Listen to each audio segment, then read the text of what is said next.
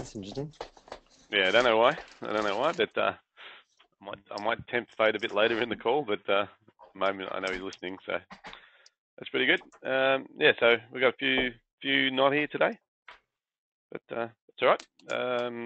I think as the group gets smaller, we'll just get more specific and really sort of go into the individual areas where people are sort of looking for help, guidance. So yeah, I'm hesitant. So we'll start with you, Andrew. We'll do a quick whiffle, and I'll see if we can get Matt on the line and cross our fingers. So you can go up first. Okay, yeah. What I'm feeling about at the moment, I just got a audio from Grant Cardone, the 10x video audio, which is pretty inspiring. So I'm enjoying that. And yeah, things are going pretty well. I'm just going back over my the sales process, trying to refine that. I realised that I've missed a couple of steps and I want to add a bit more. So working on that. I've worked on my scripts. And yeah, still developing the budget and some of the action plans. Yep, excellent, very good. All right, I'm going to attempt to get Matt on the call. Matt, here we go. So all or nothing. Matt, can you hear me? There, Matt? Well, I can hear you, and we haven't disconnected. Let's see, I think we just did. All right, let's forget about that. Matt will come back in. Yeah, all right. So it's you and me, Andrew, and Matt's he's dropped out again. Oh, really? Yeah, so but he'll probably just try and plug back in. I'm not sure what to do with that. Technology kills us. I'll move. Sorry. I'll have to move. No, I'll move. It's all right. Just bear with me a sec, David. I'm going to have to move. Yeah, no problem.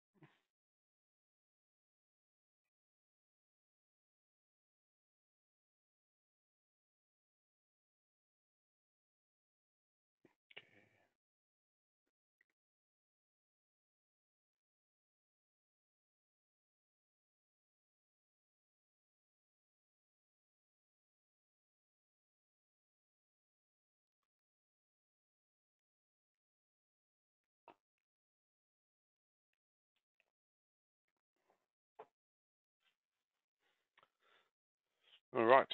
I don't know if Andrew's there or not. I seem to have lost him. So I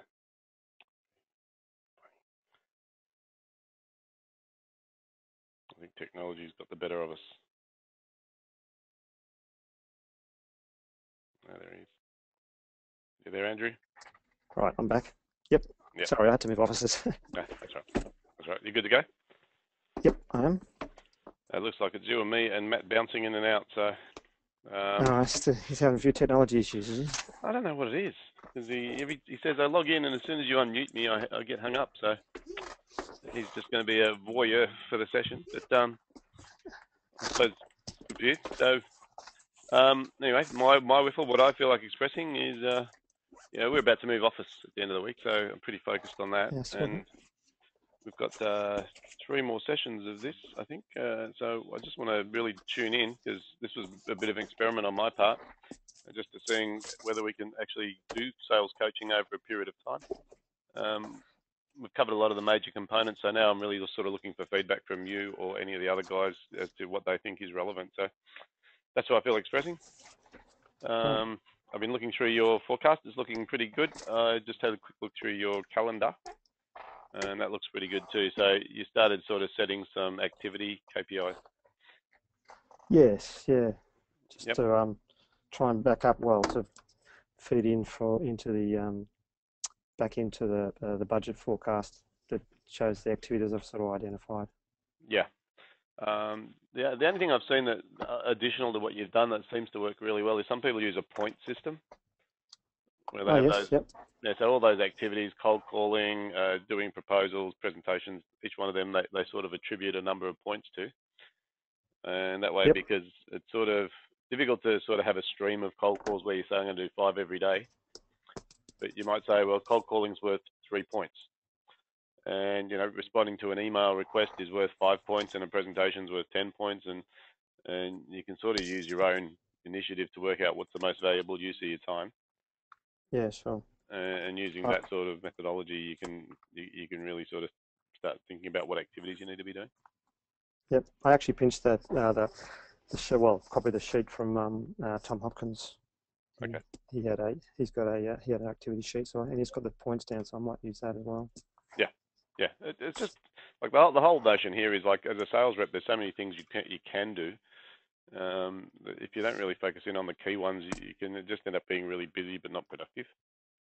Yes, Yeah. So definitely. I think I've fallen into that trap at the moment. I'm not looking at not doing enough outbound calling. mhm. Okay. So really, where you at with things at the moment? Like if we were to look at your sales process or sales activity at the moment, what areas do you think there's some gaps or there needs attention? In terms of, well, I guess I need to ramp up. Well, do a little bit of marketing in terms of. I've got some case studies, and now I need to get to do some mail outs and some cold calling Yep. to try and generate some meetings or interviews or appointments. Okay. So have you got a specific target market that you're chasing? Like, is there an area or is there an industry?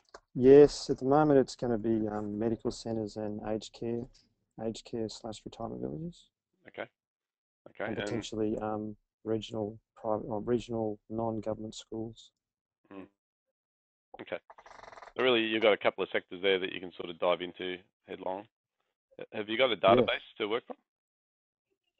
No, not yet. Okay. Okay. Is that something you'll Any generate? suggestions? Yeah.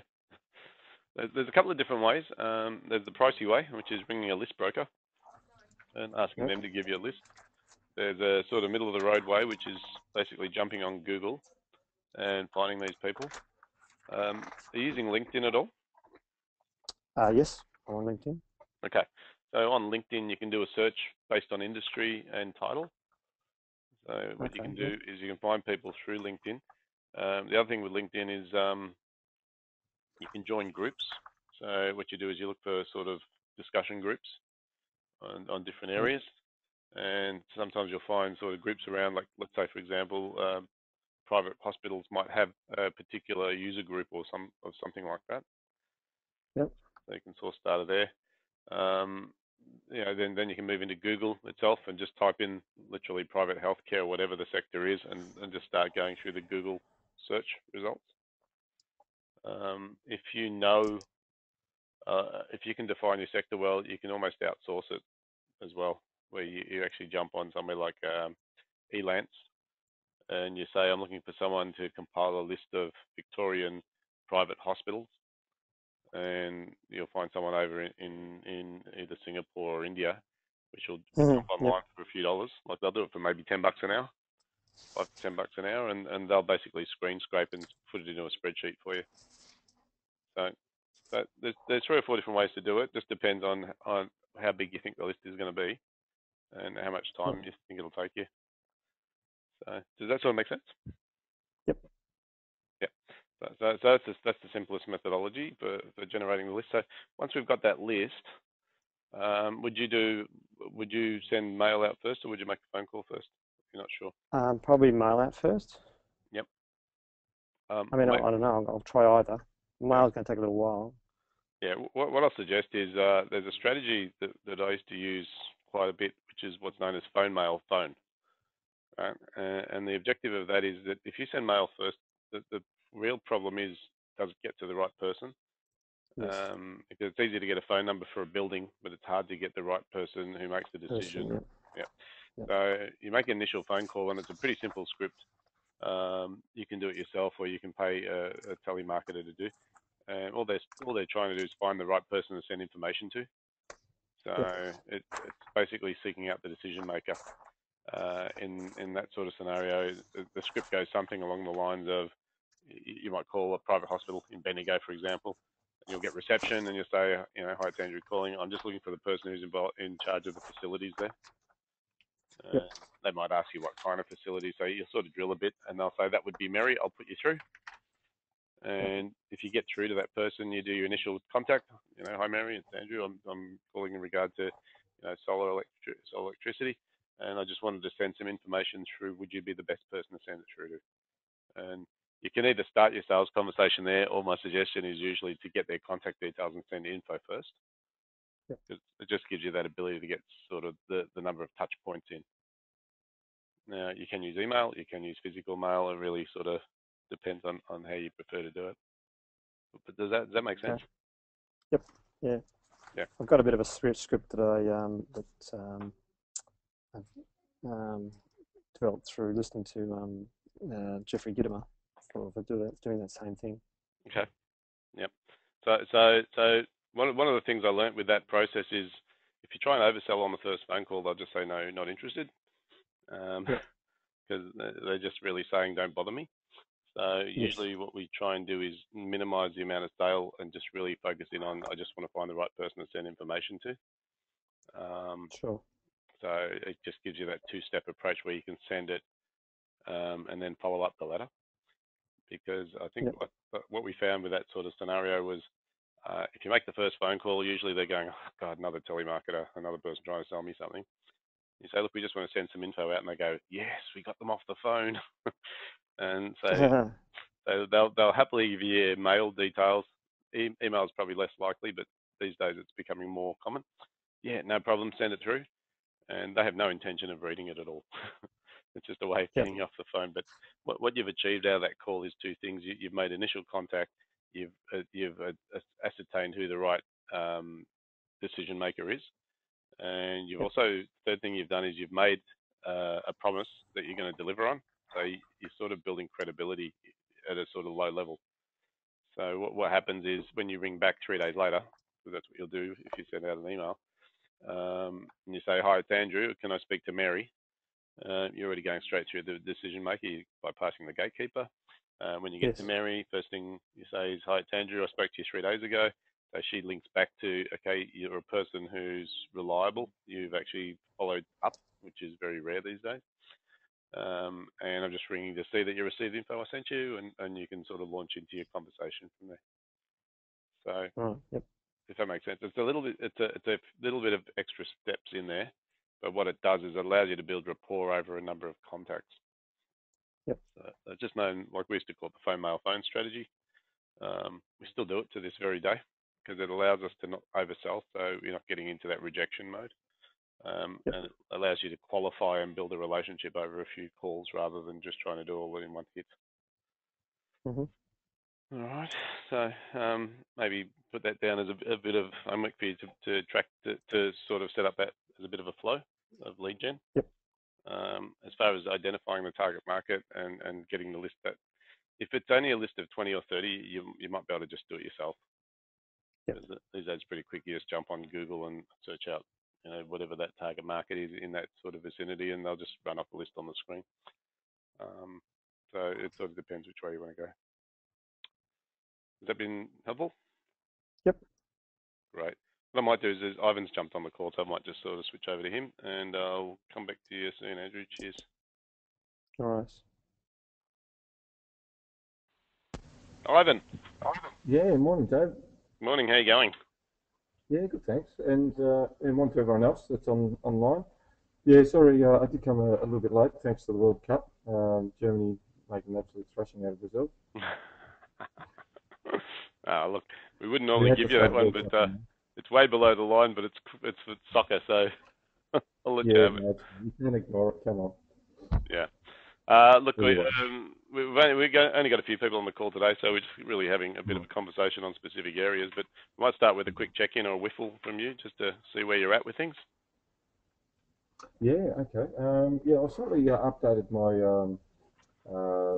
sales plan, which I've sent you a copy of. Yeah, no, things have just been busy in general, but I'm always thinking about, I guess, how I can refine that sales plan, and yeah, lots of few videos also. I mean, obviously the ones that you've sent through by Jeffrey Gitomer, Yep. but there's another interesting chap that I came across. That's Grant Cardone. Sorry, Grant Cardone. Carver. Cardone. So, as in the word car and done put together. Oh, so Grant I might Car. actually send you a link because there's one particularly good one where he takes over from a sales clerk and goes in and basically shows him how it's done. But I think the way he approached the scenario and the questioning that he throws at the customer was a pretty good one, although it was quite direct. Okay. I might share that with you, and you can probably distribute that out to everyone else. Yeah, well, look, anything like that. If anyone else sort of finds anything interesting, just feel free to send it through. Because I think one of the things is, I've got a view of the world. Other people got a view of the world. I don't think anyone's right or wrong. I just think that it's nice to hear what other people do.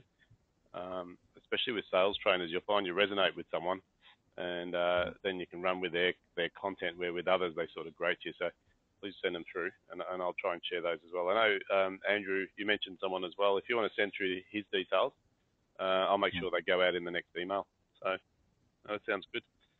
So what did you pick up out of that? Like, if we were going to look for distinctions for yourself, what did you take away? Oh no, I thought, listen, I guess from what particularly impressed me about Grant in this particular one that I'll send through to you. Yeah, no, he sort of got quite direct. He sort of took over from a sales clerk that was sort of battling with a customer over the phone around the edges. It was a sort of a situation where he was umming and ahhing, and he was going to call him in another month's time to see whether he'd made his mind up about a contract. Yeah. And then he sort of he took over, and he sort of asked him just some fairly direct and pertinent questions in terms of who called, did he call the company, or did the sales clerk call him? And in this scenario, the customer actually had a need for the service, and for whatever reason he was struggling over the price. But the guy in question really got him to look at it from a different angle, and that was the whole cost to the business, and and rather than looking at it from a monthly payment point of view, and him sort of finding it difficult to justify from a monthly point of view, he sort of tried to illustrate it in the context of the company. Okay. So in terms of his overall spend, what he was doing, what he spent last year as a budget, and then sort of put the training, which it was actually selling training, sales training for his clients. Yep. For his own employees, and put that in the context of what he was trying to achieve as a business. I mean, he actually had a problem in his business, and he wasn't happy with the way his employees were functioning, and they needed training. Yet he was willing to put that off. Anyway, I thought he'd done it well, and just some of the questioning and the angles, particularly the questioning. I think that's what people, I think, in our group will enjoy. Yeah. The angles and the questioning he provides, and even the questioning, the way he finishes up the conversation. Although he comes across as fairly gung ho and American, I think he's in the UK when I think he's trying to do one of these. What's the guy? The cook that goes around and abuses all the guys in the restaurant. Chef, I should. Yeah, I know. Yeah, the chef goes in there and into a defunct restaurant, and then sort of goes in there and shows them how to restore their business. He's one of those sorts of characters. Okay. So yeah, look, that sounds great.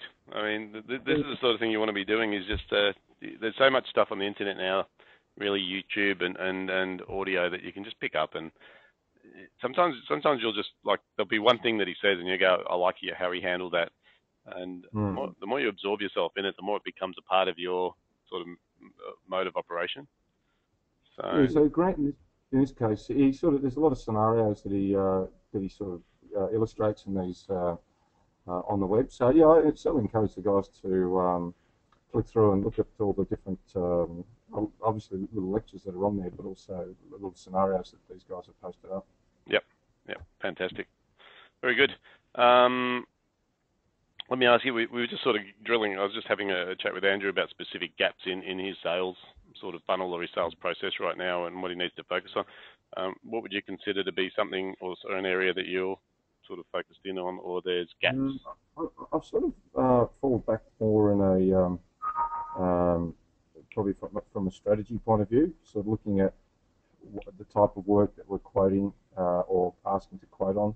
I mean, the time I spend generating quotes, like I'll almost spend a week, if not 2 or 3 days, literally just putting a quote together.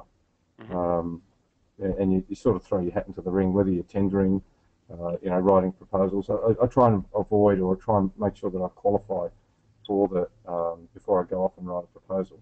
Yep. So I've sort of streamlined that process, where I've got a quick quotation sheet. But the other thing is like just making sure that my success rate is a little bit more. How can I say it? I'm a bit more successful, I guess, because we do put quite a bit of effort into it. Okay, so this is really conversion from proposal to sale? Yeah.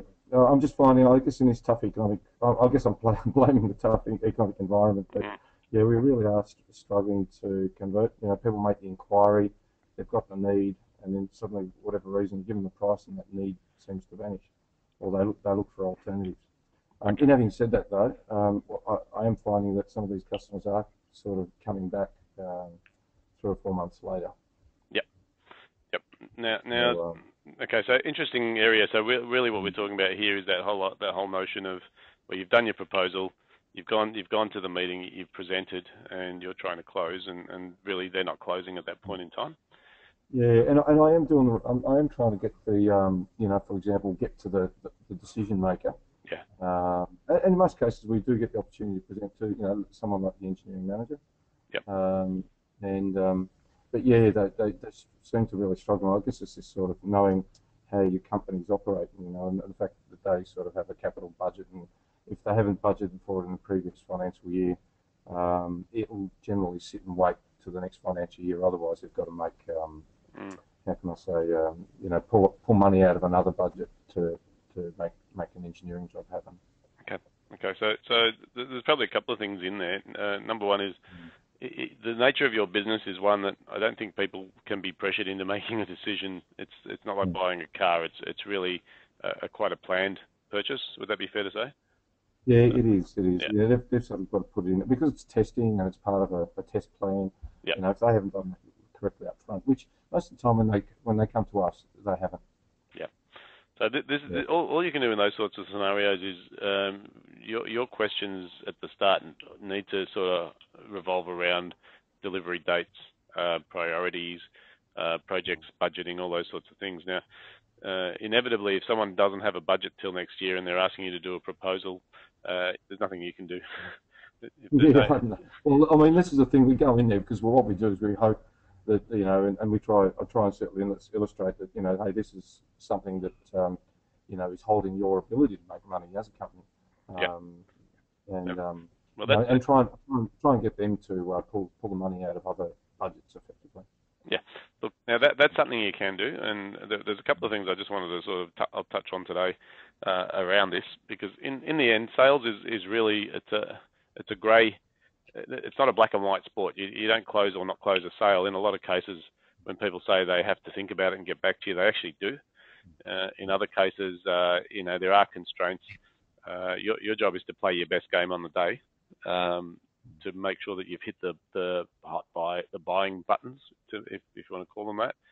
Because like you say, often people say we don't have budget for that, but inevitably, if they really, really want it, they can find the budget.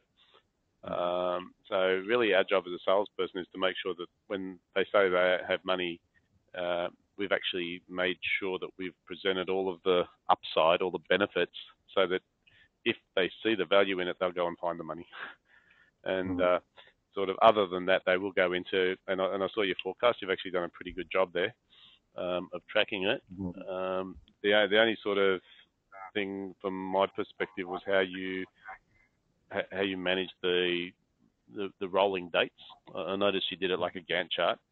My concern is often with dates like that, they're a bit rubbery because people say, yeah, look, we're pretty. What I do is I use that as a report out to my directors here on a month-by-month basis. So I actually update that on a monthly basis and hand that to them so they can see how we're progressing with some of those clients. And you can see, I've got some follow-ups there, or I've put in those, it's like next a month later or 2 months later, they're in a better position to, look at that again, the engineering work that we contract with or the service.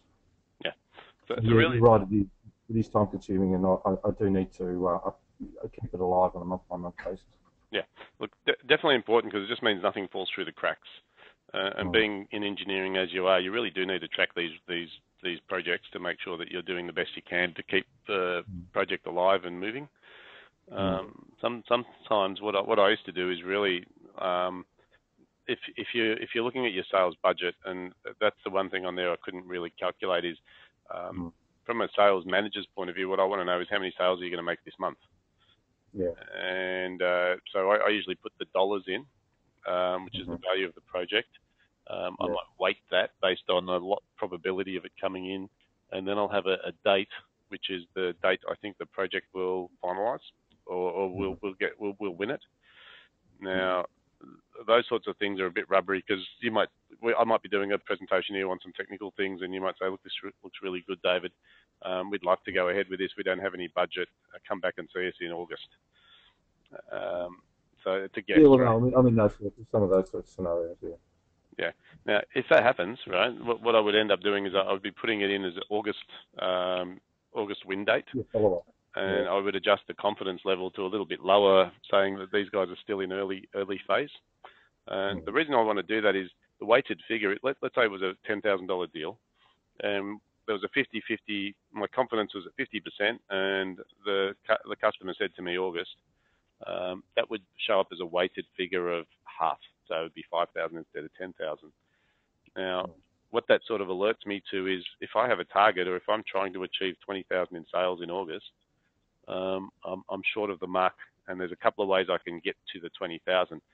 The first way is to turn it from a 50% to 100%, but that might be outside of my control because of their constraints, in which case I need to go and find some other opportunities. So the way I use a sales forecast like the one you've got is it actually dictates to me as a sales rep, where should I focus my energy? Because in sales, there's generally two places to focus your energy: getting more work into the funnel or converting the work that's already in the funnel. So they're the two areas. Now, if there's enough work in the funnel and it can be moved, so I think with engineering it's a bit more constrictive, where you can't really get people to make a decision earlier. They're going to follow their own process. Where, for example, with Andrew, he's in the solar electricity business. It's probably a little bit more less regimented because it's not part of a bigger project in general terms. It's a decision to save money or to switch. Yeah, we usually struggle with the approval chain. Yeah.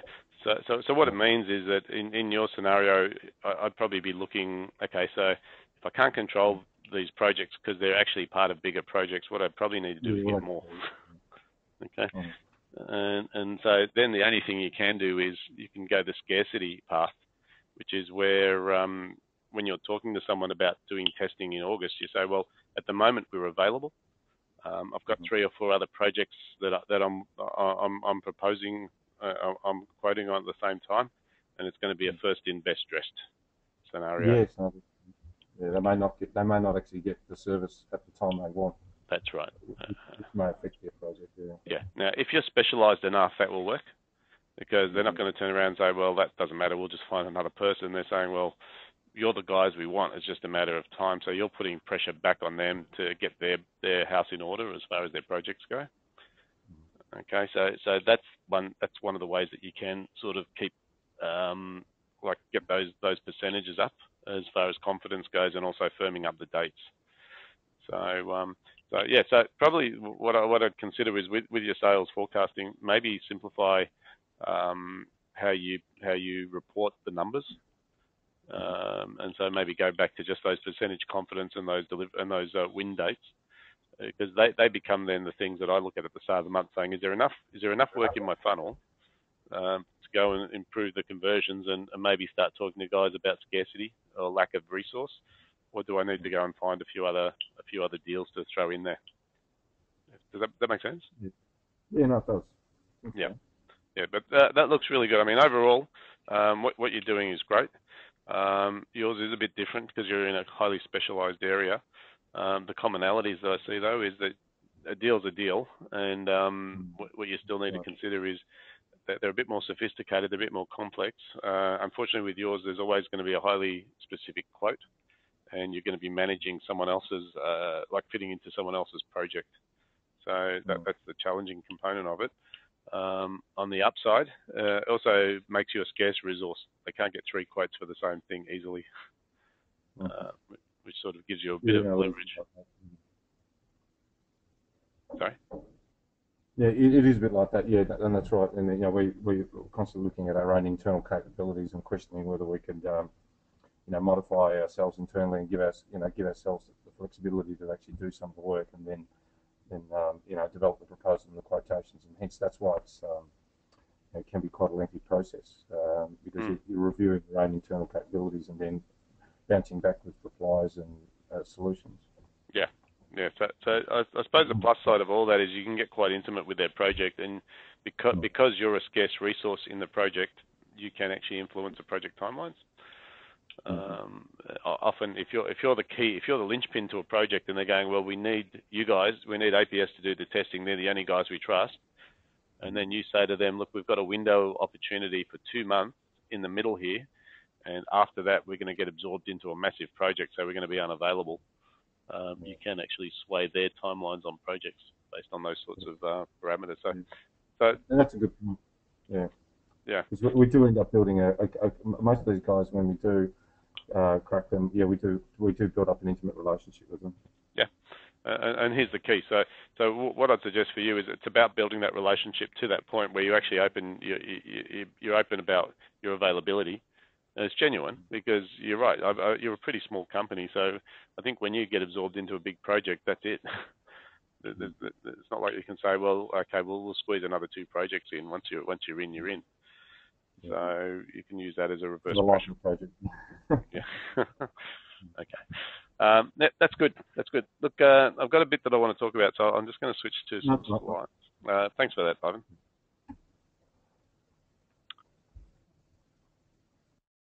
Okay, so what I wanted to do, let me see if I can get my slideshow working, is, let me get this working. Okay.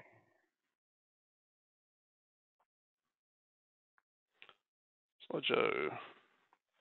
Okay, so what we've got up here is, these are the slides. You might recognize this one. We talk about the formula for change. Now, we use this in the sales training, and we really talked about when we're selling to a prospect, we've got to overcome their resistance to purchasing our product or service. I want to use this in a slightly different context today. What I wanted to talk about was how it applies to the individual. There's a term called call reluctance or self-sabotage, and I'm pretty sure every salesperson on the planet is going to experience this one day, and I just thought it was worth addressing in today's call. Because if we talk about dealing with clients, making contact, making calls, doing proposals, that's all great news. But there's a variable in there that we've really got to watch, which is our own performance. And if I look at a salesperson's performance, it's generally variable. Most people, after we say get a series of rejections, or we get a series of projects that we lose our motivation, or we feel a bit gun shy, so we're not that quick to get out there on the road. Now, we've talked about measuring activity as a way of overcoming that. What I really wanted to cover today is how do we deal with that internal self-sabotage or call reluctance as a salesperson. So if we're looking at this formula for change and we apply it to ourselves, what we can do is we can use dissatisfaction and vision within ourselves to set targets. Dissatisfaction is obviously not being satisfied with the amount of income or the amount of commissions that we're generating within the job. Vision is really how much money we can make, or setting the targets, which we've been doing in the past weeks. And the first steps we've also discussed is getting things like your regular calling cycles, your default diary, your activity quotas in place so that we can overcome this internal resistance. But what I really wanted to sort of discuss is, where does internal resistance come from? Now, if we look at an iceberg, what you'll notice with an iceberg is that 80% of the iceberg is underneath the water. And if we look at what sunk the Titanic, it wasn't the bit above the surface, it was the bit beneath the surface. So it was actually this sort of component of the iceberg that we don't see. Now, if we look at someone's identity, and especially that of a salesperson, we're usually sort of measuring performance on things like the actions they take, the decisions they make, and the behavior. So if I start looking at a salesperson's activity quota or looking at their sales results over the past week or past month, what I'm really seeing is a result. And so when we look at that from a perspective of identity, we're looking at the behavior or the tip of the iceberg. So often what we do is, if we sort of drill down beneath the surface, the first thing we see beneath the surface of the iceberg is the skills. Now, skills in relation to sales is the things we've been talking about: having sales procedures, having sales process, having questions, having scripts, all of those things that are prepared for you. But the second component of that is really just practicing those skills. So the things we've talked about with role playing and the like. But if we look beneath the skills, there's a thing called beliefs. And what we believe to be true will determine the skills that we acquire, and that determines our behavior. So the reason I wanted to talk about this is that when we talk about beliefs, and we covered this a bit in the sales training, we talked about beliefs from the point of view of what your beliefs were around sales, your product, what your beliefs were around money even. And the reason I brought that up is because our beliefs play a big part in the skills that we'll pick up and our behaviors. So when we talk about sales, there's a lot to do with our mindset and our positivity, or our ability to basically overcome objections and so forth. Now, if we look beneath beliefs, the next thing after that is values. And values are basically the subtle difference between a belief and a value is a belief is something we hold to be true. A belief is something that we believe to be true, and a value is a filter that we use to make decisions through. Now, I'll explain that very briefly. So if I ask someone what's most important in their success or in their business or in their life, they'll generally tell me a value, and they'll come up with things like family, or they'll come up with things like health, or they'll come up with things like success or happiness. Now, when I make a statement like happiness, it's not a belief, it's a value. And the reason we call it a value is that when I say, well, what is it? What does happiness mean to you? They might say, well, happiness means not stressing at night, having enough money to pay my bills, and making sure my kids are brought up all right. Now, still talking about values, we're not talking about beliefs. So if I then said, what's your belief around happiness? People would then come up with a statement. And, the typical ones that I hear is, well, money doesn't buy you happiness. Now what we've done is we've taken a value and we've attached a belief to it.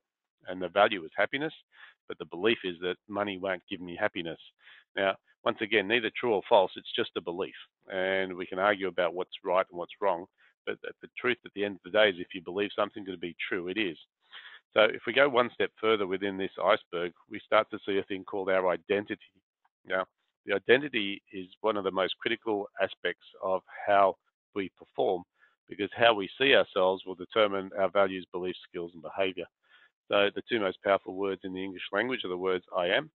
And when we talk about what people say after that, that usually determines whether they're going to be successful or not in a particular aspect of their lives or of their business. So when someone says, I'm no good at remembering names, what they're doing is they're actually created an affirmation. So the word I am is what we use in I am statements or affirmations.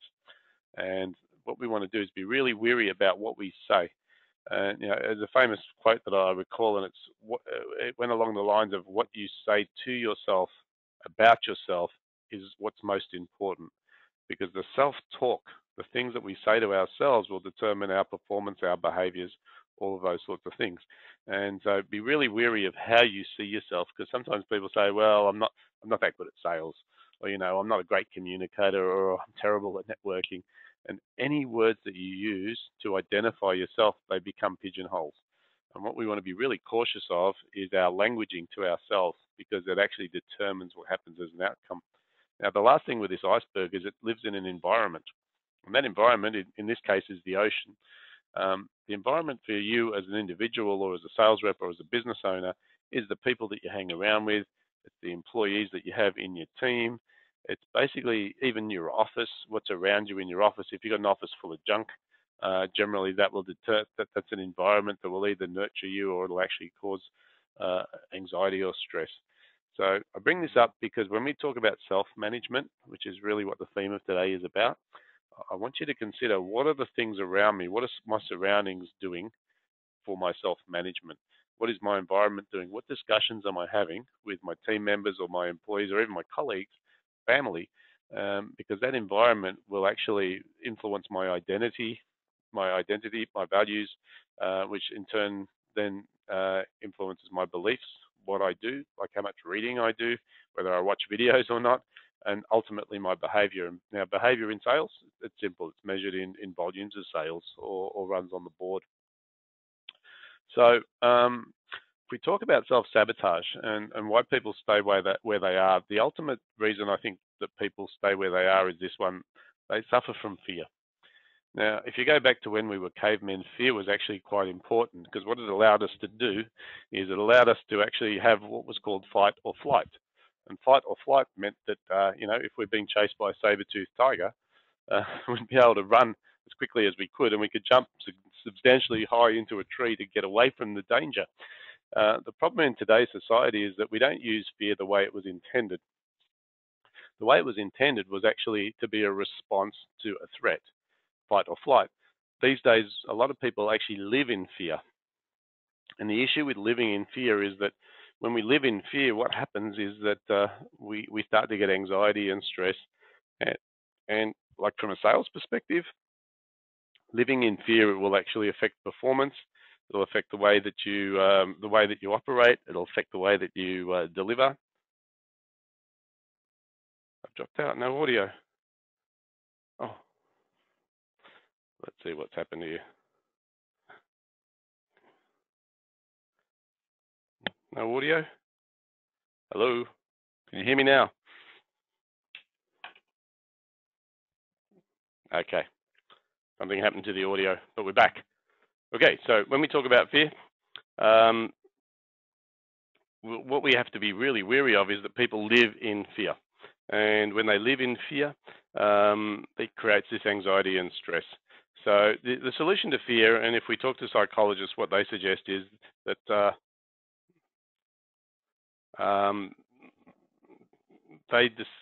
they really realize that fear is something that's actually not real.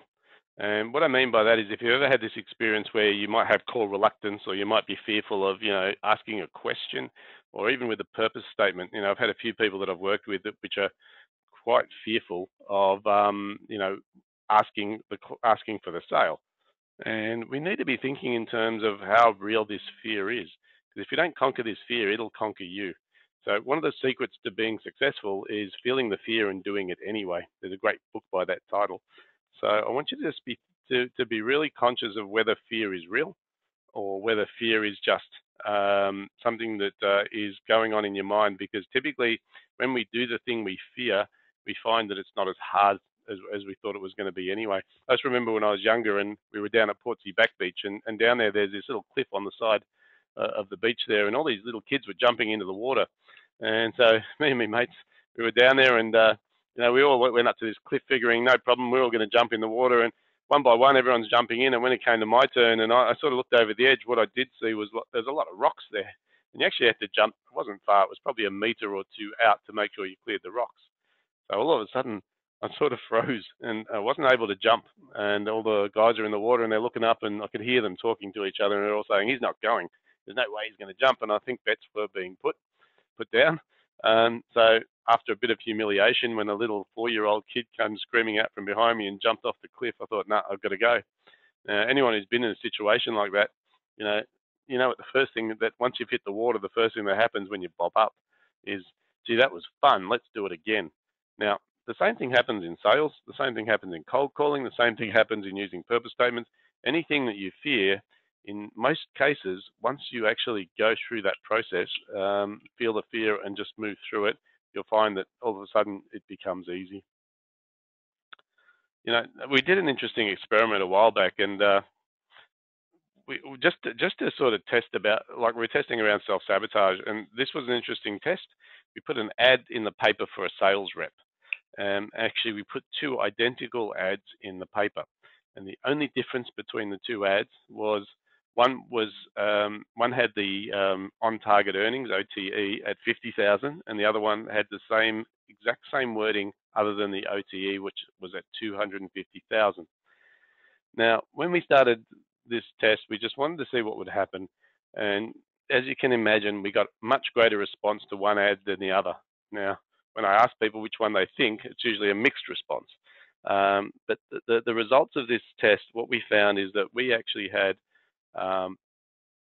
10 times more response to the ad for 50,000 a year than 250,000 a year. Now, if you think about why that happens, okay, people go, well, that's obvious, right? Because the $50,000 a year job is way, way easier than the $250,000 a year job. And my question is, how? How can you even tell that? And the answer usually was, well, of course it's going to be easier because it pays less. So this underlying assumption or belief that when we have a dollar amount attached to a job, that dictates how difficult the job's going to be.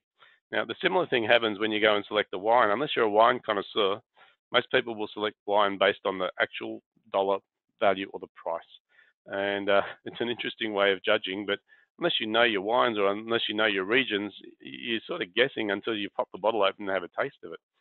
So, you know, this scenario in sales was what we know as self-sabotage.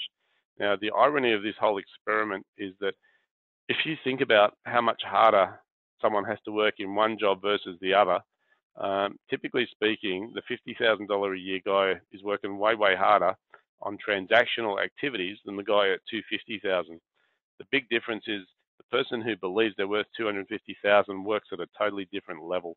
So they're looking for bigger results, bigger sales, and so they're generally working at strategy rather than tactic.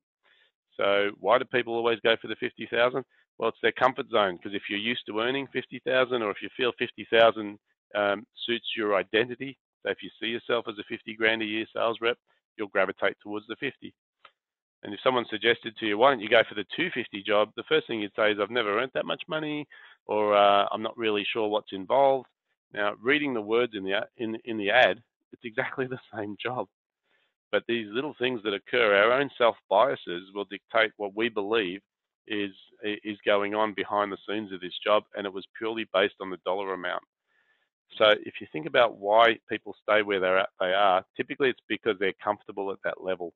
And what you want to do is you really want to start looking at yourself and what your comfort level is and what your tolerance level for income is, and just seeing how comfortable you really are there and whether you're just doing self-sabotage or not. There's this formula for life success. Now, some of you may have seen this before, and I just wanted to cover this pretty quickly. It's called the Be, Do, Have formula. And if we think about what this is about, normally when we set goals, we set sales targets, we're talking about what we want to have, right? What is the end result? And it usually comes down to a commission or an income. Now, you'll notice that there's three words here. There's the word be, the word do, the word have. Now, I like to look at these as a formula and say, well, you know, if we look at the goals or the results we're getting in life, what we have in life, it's going to be a direct reflection of the things we do and who we are, or who we be, right? So what we think about is, well, each one of these activities, like what we do is purely activity based. So the reason I turn it into a formula is that if we turn around to a sales rep and say, you've got to work twice as hard. So what we do is we double the amount that they do, but we don't change their identity as a salesperson, who they be. The problem with that is 0 times 100 is 0. So sometimes you'll see people who are working really hard, extra hard, just to try and achieve a result, but they're going nowhere. They're spinning their wheels. And one of the reasons they're doing that is that they're working on their activities, but they're not working on themselves. Now, the other side of this is true as well. If we work on ourselves, so we're reading books, we're going to seminars, we're watching videos online, and we're really educating, taking notes, and we're working on the be, but we don't change the level of activity or the kind of activity that we do, so 100 times 0 is still 0. So the results are not forthcoming. Now, the reason this is so significant is if you ever look at your goals and you say, I'm not achieving the goals that I'm setting, and you ask the question, why am I not achieving the goals that I'm setting? You'll find it's going to be one of two areas. You're either not doing the right activities, or you haven't improved or moved yourself. So the example of this that I often use is that if someone wins the lottery, and this is quite a common knowledge, the typical statistics on someone winning Touch Lotto is within 2 years they're going to lose all the money. Not only do they lose all that money, they're probably going to lose a bit more and a few relationships along the way. Now, the reasoning behind that, and it's not everybody, it's the old 80-20 rule. The reasoning behind that is if someone's never had $1 million in their life and really doesn't know what to do with it, and all of a sudden I hand them over a check for $1 million, all of a sudden they're in a new world, because now they're trying to work out, what do I do with this money? Now, some people are smart about it and they go and invest, but the reality is they've got no experience investing. So how do they invest? Well, they go and speak to either an investment advisor, or they go straight to the bank and they pop it in the account. But because they've got no experience, so they've never been a millionaire before, they don't know what millionaires do. Now, if we look at the formula states that if I have $1 million, but I don't know how to be a millionaire, or I don't know what to do with the money, I'm going to lose it. So it's interesting when we look at that, and the reverse is true. So if I give someone $1 million and they don't know how to be a millionaire and they don't know what to do with it, they're going to lose it. So if I want to make $1 million, I can do that without getting the money. All I need to do is act like a millionaire and do what millionaires do. And this is why we talk about reading and education and immersion in these books about mentors and leaders. Because when you start to think like a millionaire, and when you start doing what millionaires do, you'll find that the money in the bank account starts to increase.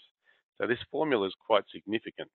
Now, if you sort of look at this, it's quite sort of esoteric and hard to establish. But if we look at it from a slightly different point of view, people do what they're good at, or they do what they are today. So if we look at someone's activity, it's usually a good indication of what their skill sets are. And what we can control is the things we think about. So when we sort of talk about watching these videos and reading these books, and I would suggest that you go beyond just the sales books. What I'd suggest is you also start looking at things on personal development, on psychology, on wealth creation, because the more you think differently, then you'll change who you are, which will change the activities you do as well. Now, the last thing I wanted to cover on this is what happens when we apply pressure to someone. And I'm just going to see if I can check. Yep, we're back. When we apply pressure to ourselves, now this is a terminology. There was a fellow who won the Nobel Prize on a study into this, and his name was Ilya Prigogine. And what he determined is that in nature, when a tree falls down in the forest, it does one of two things. It either decays on the forest floor and it breaks down, so it atrophies, or it does the reverse. It actually fossilizes, which means it gets buried over thousands of years and it turns from wood into coal. And if we keep fossilizing over another few thousand years, it turns from coal into diamond. So he said, there's two things that happens to this piece of wood. It either breaks down or it becomes stronger. It turns into a harder substance. Now, the same happens within human nature. And when we apply pressure to someone, and especially someone in a sales role, and so if we think about what happens is when we set a budget for ourselves or we set some targets, that pressure will actually cause you to either lose sleep at night or it'll cause you to act in a different way. Now, there's two ways to actually get out of this pressure. One way is to back out, so basically justify why you didn't make your target. The other way is to actually use the pressure to have a breakthrough. Now, if we talk about what happens is when we apply enough pressure to someone and they don't sort of back out of the pressure, they're going to have a breakthrough.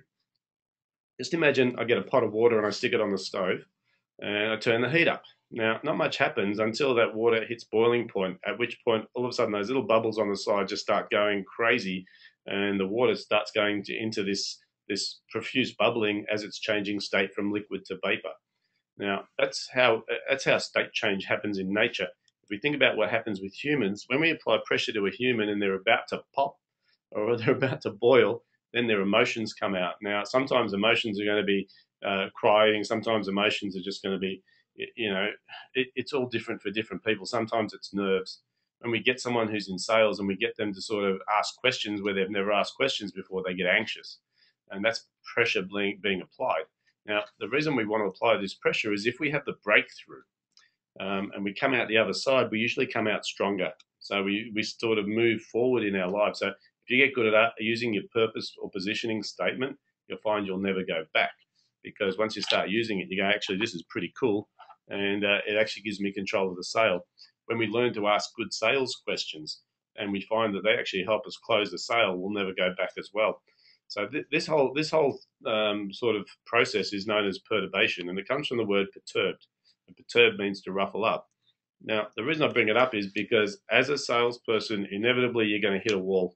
And as you hit that wall, what you do will determine whether you have success or failure.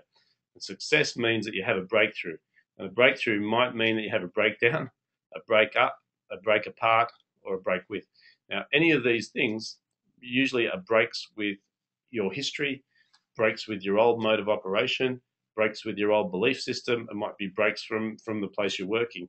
But what you want to be wary of with this whole terminology of perturbation is when you apply pressure to yourself, or when you have pressure applied to you, you get to choose what happens with that pressure. Now, some people don't rest with it very well, and this is what causes that whole anxiety thing, is when we live under pressure, but we don't act on the pressure. So I want you to think in terms of pressure is good if you utilize it to grow. Pressure is not good if you just let it hang over your head. And I'm bringing this up because I just want you to be wary of what happens, when we do apply this pressure, because inevitably as a sales rep, you're going to be sort of put under the gun, and you're going to be looking at your own self-sabotage and your ability to manage. So what I'd like you to do, and we're sort of coming to the end of the call, is a little bit of homework for this week. Is we just want to think about what are those pressure points, what are those breakthrough moments that where are we self-sabotaging within our sales process? Because if you think about where you're self-sabotaging and you identify ways to eliminate it, you're going to have major changes in the way that you operate, because it's all about confidence, and confidence sells. So the homework for this week is really to start identifying where are those points of pressure, points of perturbation within yourself. Where are the weaknesses in your process or in your mode of operation or in your own skill sets, and identifying what they are so we can put a plan of action together so that we can start working with those sort of areas and improving those to improve your overall performance. And other than that, what we're going to do is, I did promise we'd do some role playing this week on questions. We're going to roll that into the next week's session because we've just run out of time. But we're just going to keep it focused, right?